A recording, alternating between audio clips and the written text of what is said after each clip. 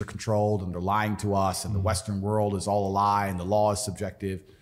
If the main power in the world changes from America to China, it might even be worse. So it's kind of interesting. Like either way we're going, it's going to be a difficult future for people. Yeah, every top sort of factory owner that I know in China, they all originally wanted to come here when I started doing business with them 25 years or so ago, and they're all now looking at Dubai. They've forgotten England now. 100%. Totally. Everyone is going to Dubai. This was a safe haven for them. That's what they thought, and now it's Dubai. Everyone with money is going to Dubai for the same reasons. It's globally. There's no city that can compete. I was at a meeting. I won't name drop. I was with a couple billionaires, and I was sitting with them, and I said, if you didn't live in Dubai, where's the next most hospitable city in the world?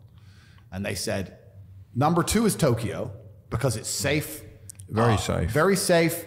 People are quite friendly. Very respectful. Very respectful. There's a lot to do, but they're still saying it's a second, but it's nowhere near Dubai.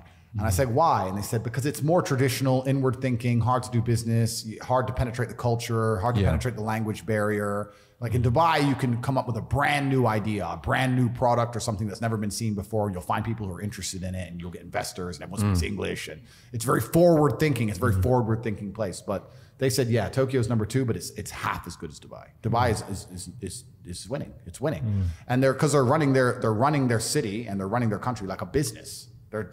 And here we are, and you have one person in charge running it like a business. Think about how much more competitive that is than having a parliament full of clowns, jackals, arguing with each other about garbage and nobody fixing anything. Stupid. You walk down the street in Dubai, if the king walks down the street and there's a hole in the floor, he says, fix that hole. Next day it's fixed.